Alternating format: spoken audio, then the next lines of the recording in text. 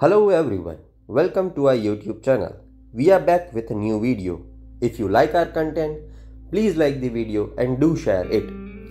So let us start with the first news. The Union Ministry has announced that India will be purchasing number of fighter jets and missile systems for Indian Army. The announcement was made after the Defence Acquisition Council approved the capital procurement of Rs 38,000 crore for the procurement of 33 frontline fighter jets, missile systems and other military hardware. Among the fighter jets, 21 MiG-29 fighter jets will be purchased from Russia, while 12 Sukhoi aircraft will be procured from the Hindustan Aeronautics Limited. Also, the ministry has approved a separate proposal of upgrading the existing 59 MiG-29 aircrafts.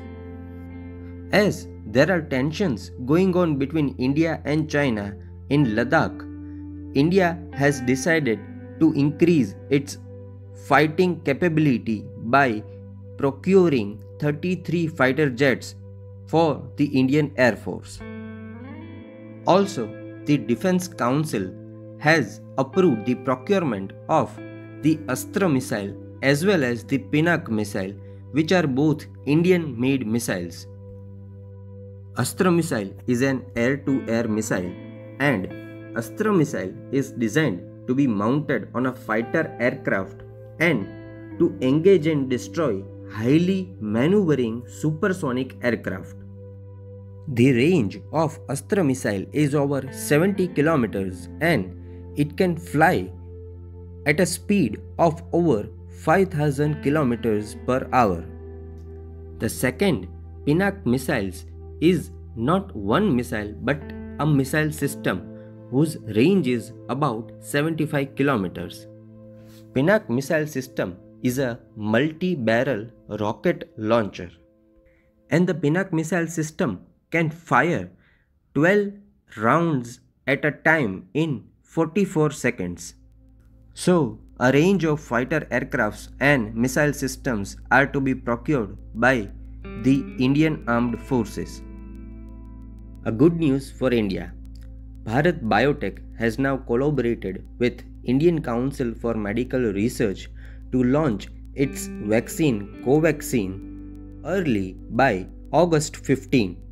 Recently, the Drug Controller of India approved Bharat Biotech to manufacture the Covaxin for human trials, and now to fasten the pace to develop a vaccine, the ICMR has collaborated with Bharat Biotech to bring the vaccine as early as August 15.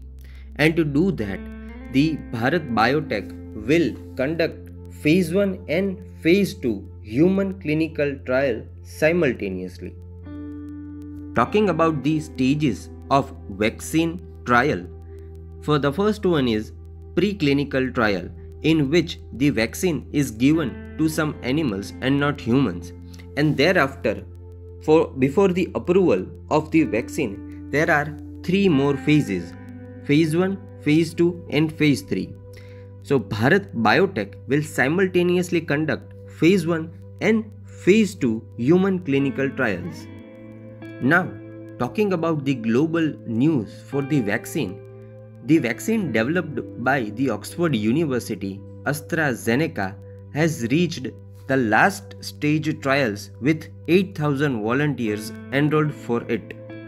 Also, there are other vaccines developed by other institutes or companies that are in last stage trials like Pfizer, BioNTech, Moderna, etc.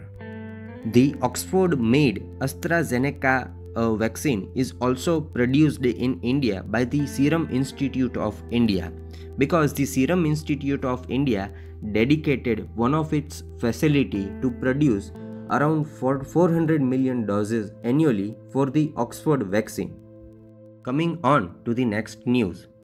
the Intel Capital, which is an investment arm of the global tech Intel Corporation, has invested rupees 1,894 crores in Jio platform and has become the 11th investor in Jio platforms.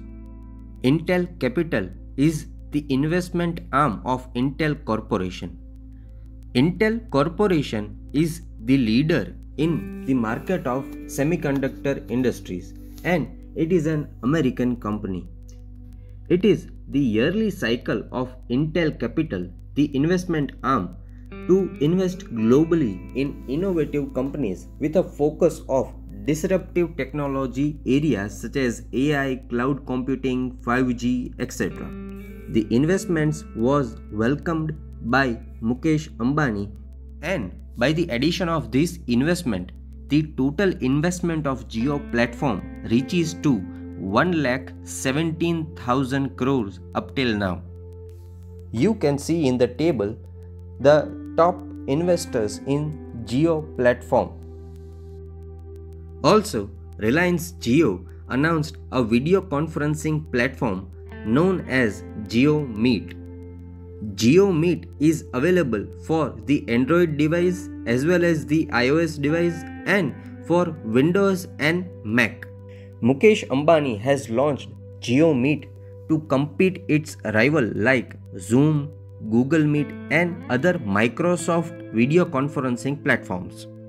Jio Meet is having all the features that are present in Zoom video conferencing app, which has become so popular after the coronavirus pandemic. So, this Jio Meet app is available online and officially launched. Recently, a 13-year-old girl from New Delhi got Diana Awards from the British government. The Diana Awards are given in the memory of Princess Diana, and the award are given to the young change makers of the world. This award was established in 1999 by the British government, who wanted to continue Princess Diana's legacy by establishing a formal way to recognize young people for their social action and humanitarian efforts. So, what was the effort that the 13-year-old girl Freya Thakral made? She was chosen for the award for her Recycler app, a web-based mobile application which connects users with the waste handlers. The door-to-door pickup service helps in easy disposal of the recyclable waste for those who may not be able to drop the waste to the dustbin or the station where the dustbin is placed. And so, for this Recycler app, this 13-year-old girl got the 2020 Diana Awards. Lastly, talking about the sad news, the #1 choreographer of Bollywood, Saroj Khan, passed away at the age of 71 due to cardiac arrest. Among the Bollywood people, she has been referred as the mother of choreography in India. She has choreographed many popular Bollywood songs. In her career of over 40 years, she has choreographed over 2000 Bollywood songs. And her last choreographed song was from film Kalank, which was directed by Karan Johar in 2019. Talking about the awards of Miss Saroj Khan, she got 3 national awards for her choreographed songs and she also received 8 Filmfare Awards. She also won an international award in form of American Choreography Award in 2002 for outstanding achievement in feature film Lagan. So this is it for today. If you like this video, subscribe to our channel to get the regular updates from our channel.